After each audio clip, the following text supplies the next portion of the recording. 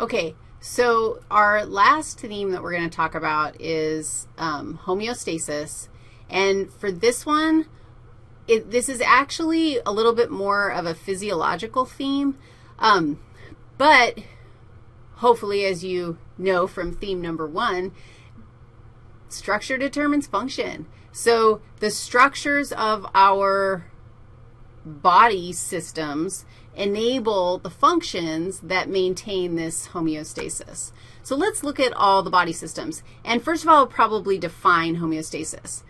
Homeostasis is well, I'll give you a definition. It's the maintenance of a relatively constant internal environment. So body systems work together to maintain a relatively constant internal environment. They do this because cells can't function if the pH goes off, if the salt concentration goes wonky, if glucose concentrations in your blood go out of control. There are many characteristics that have to be maintained in a certain range, or you can't live in, your cells can't live in that environment. And organ systems are working together to do this. So let's just take a quick minute to list out the organ systems and sort of identify their overall function as it relates to the maintenance of homeostasis. First of all, one of the biggest tasks of your organ system is to acquire nutrients to make energy. So nutrients are necessary to make energy. And you already know that cells make energy. Energy is required for almost all functions in the body in order to maintain life. And the mitochondria, the organelles, the mitochondria, are where that energy production takes place. Nutrients that are required for this energy production, obviously, the digestive system is necessary to get food substances. We are going to talk about the digestive system in the time before our first exam. The digestive system gives you the nutrients, or it helps you absorb the nutrients from the food in the environment. If you can have all the food you want, need, ice cream aplenty, and if you don't have the respiratory system providing oxygen, you're not going to get any energy out of that. Well, you get a little bit of energy, but not enough energy to fuel your needs. So the respiratory system provides the oxygen that's necessary. Gosh dang it, I just am, oh, what the heck? Come on, man. Come on, man. Whatever, we'll figure this out eventually. And then another system involved in acquiring nutrients is the musculoskeletal system. So think about that. The musculoskeletal system, how is that involved in acquiring nutrients?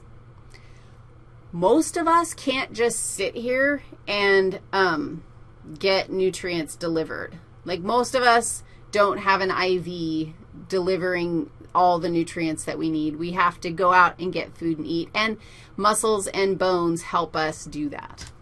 Okay, these guys, digestive and respiratory, are our first two systems that we're going to talk about before our first exam. Musculoskeletal, dude, that is fun times for exam 2. In fact, muscles and bones are the entire topic of our second session in the class, and we'll talk about how, like, all the important structures to get you the food that you need and do other cool stuff like jump around. Another big task of body systems is to coordinate. And guess who does that? We have major coordinating efforts by the nervous system and the endocrine system. Nervous system is brain, spinal cord, neurons. Endocrine system is the production of hormones in places like the pituitary gland. The hypothalamus is involved in sort of regulating that. We have adrenal glands. We have the pancreas has endocrine function. This is actually exam 3. Let me just make a little note here. This is exam 1. So you can see how we're structuring the class. We actually spend an entire session, an entire 6 lectures on the nervous system and the endocrine system because they are these coordinating systems. We have a big role of transport in, like, we have to transport nutrients and even hormones around the body. And who does that?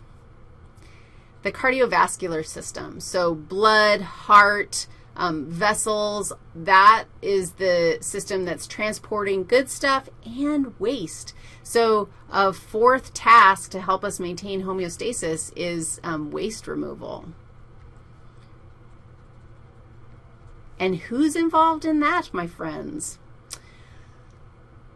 You would think digestive system. Digestive system, yeah, we definitely get some doo-doo out of our systems, but I'm going to argue that the doo-doo was never in your system in the first place. So the actual, like, we're just sending something through and not bringing it into the body for the most part. There's a little bit of waste removal that happens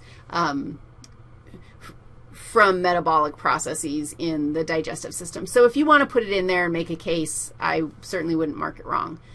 But the big waste removers, the urinary system with the kidneys, that's where our urine is produced, and the kidneys literally filter your blood.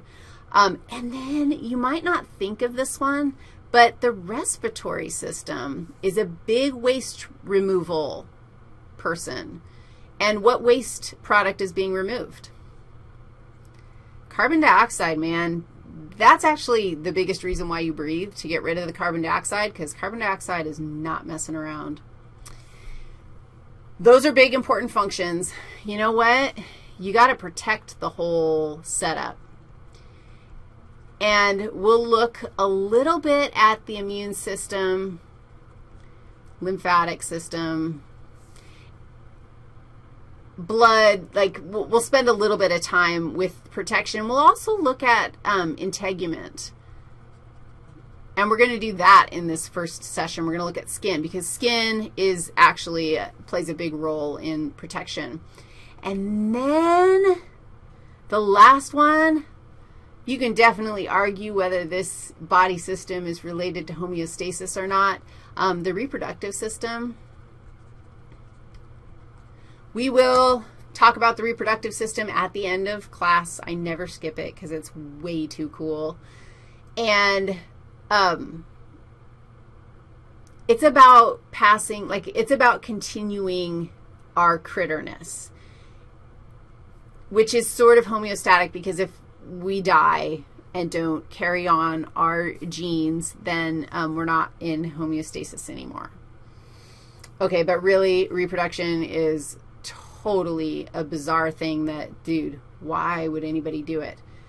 The only reason why we do it is to keep the species going, and good thing, for the most part, what comes out of us is cute, and the process of making those cute things is fun.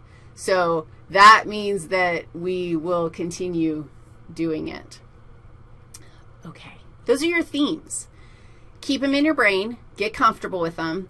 Now, the last 3 sections of this video, we're going to talk about the content for lab, and go through some terminology and words that you're going to need to know. Let's do it.